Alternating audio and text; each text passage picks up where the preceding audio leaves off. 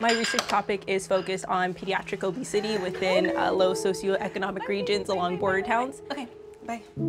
I feel like it's just such a crucial topic to address because growing up where I'm from in the Rio Grande Valley, we've been recognized as being one of the most obese, and it breaks my heart that that's the only thing that my region is known for.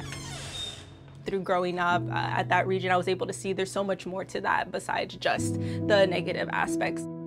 My experience in the emergency department, I was working as an ER nurse, and there was a patient who wasn't mine but had a language barrier. They were from Honduras and they were speaking Spanish.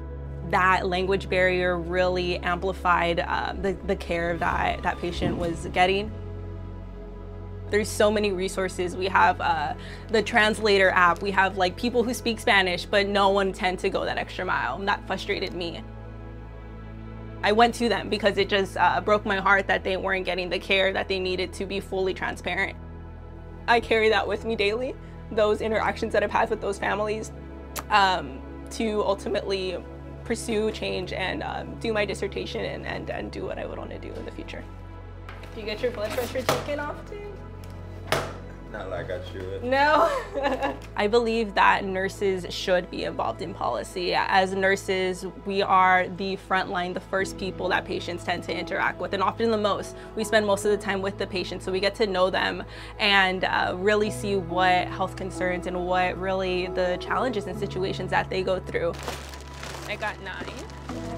Okay, I'm gonna move it over. Okay, great.